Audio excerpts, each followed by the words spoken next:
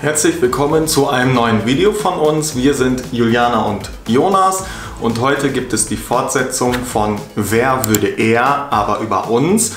Da haben wir 10 Fragen vorbereitet. Ja, genau. Dann starten wir direkt mal mit der ersten Frage. Und wer würde eher eine Woche in der Wildnis überleben? Eine schwierige Frage.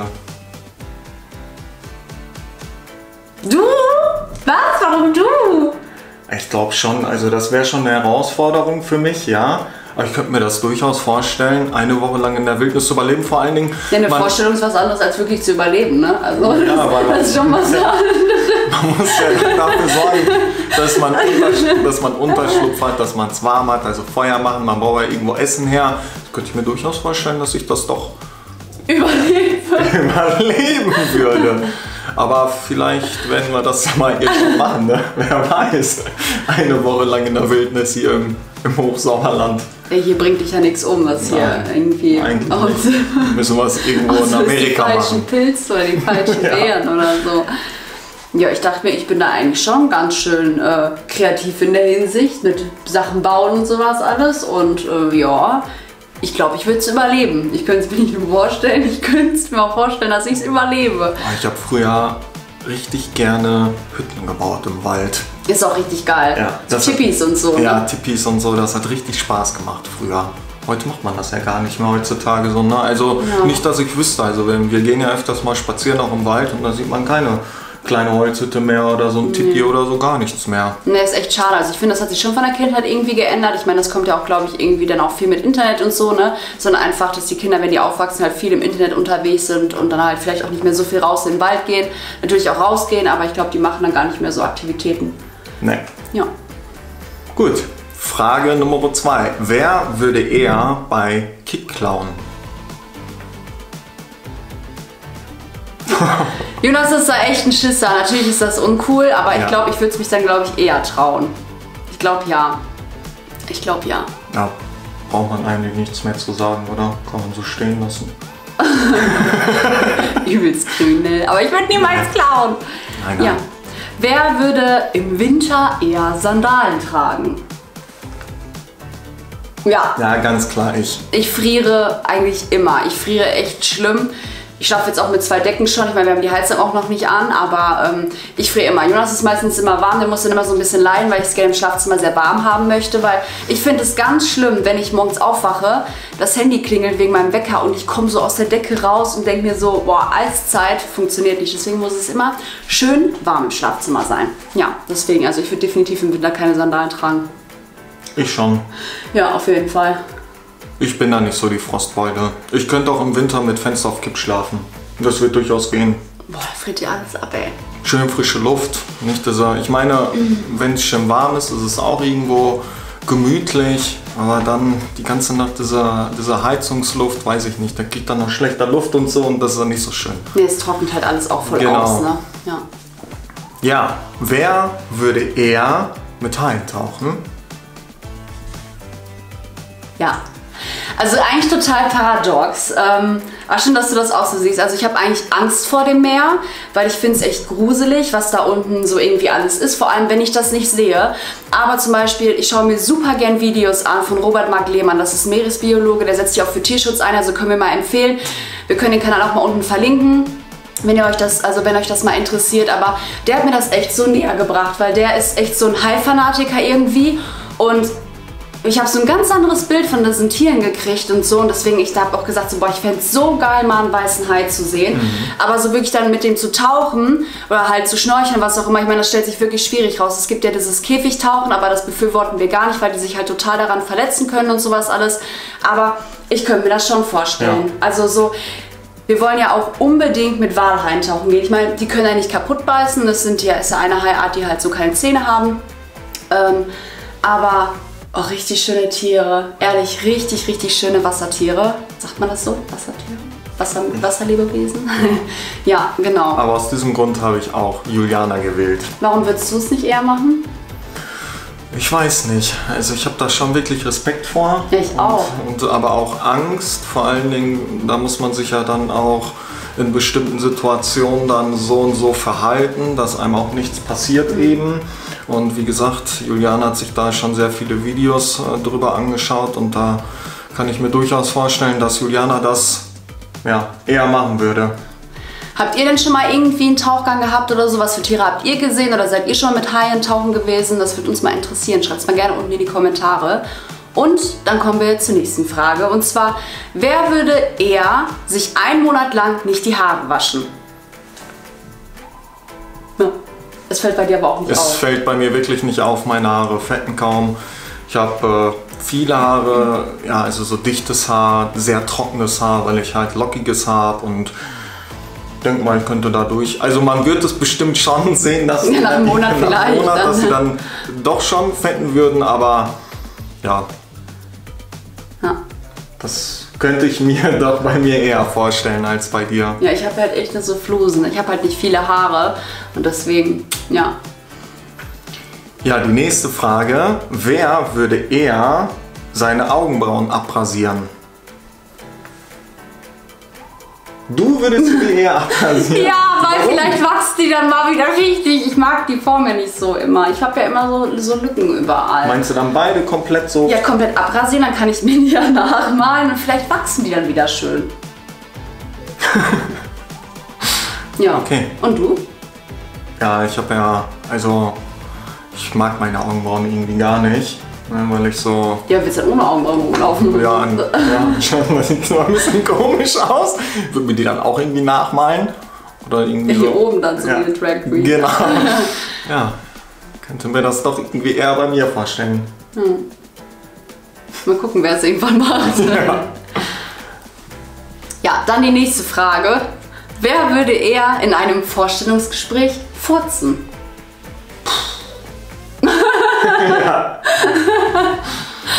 Ja, das könnte, also es ist zum Glück noch nicht passiert, aber ich sag mal, vor solchen, wie nennt sich das jetzt nochmal, vor solchen Ereignissen, genau, Ereignissen bin ich immer extrem nervös. Also das ist wirklich nicht mehr normal.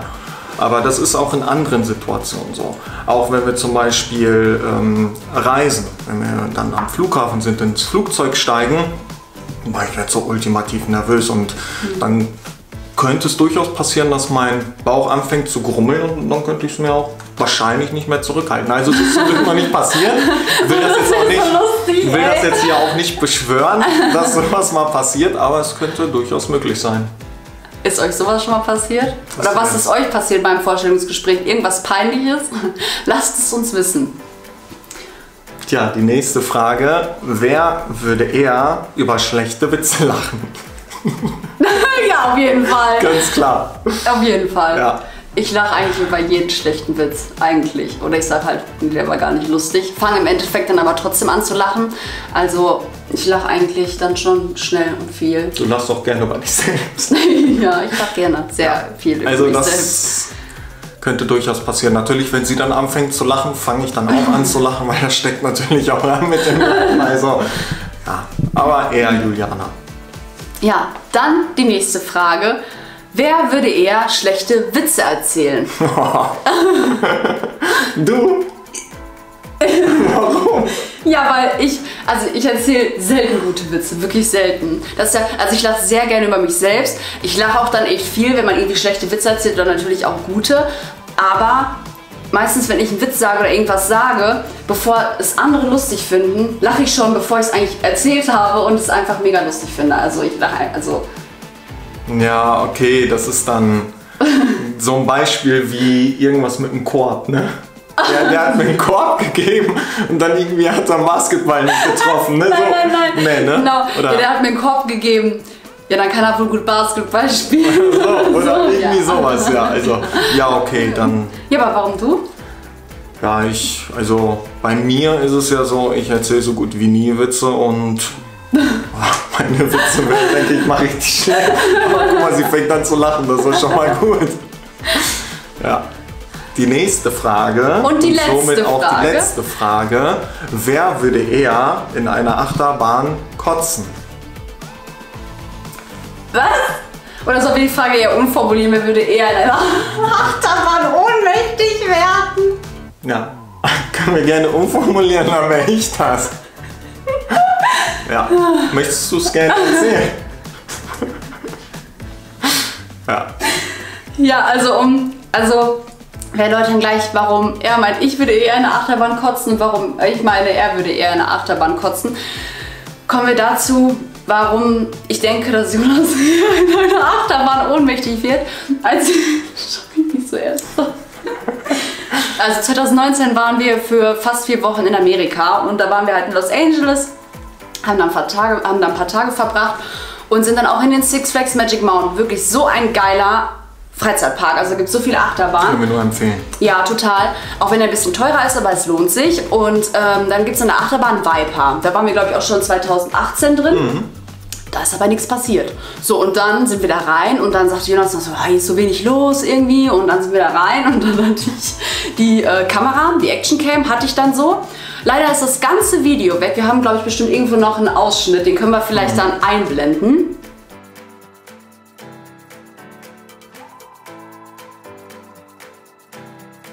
Auf jeden Fall sind wir dann hochgefahren und ich filme so und Jonas beim Runterfahren so.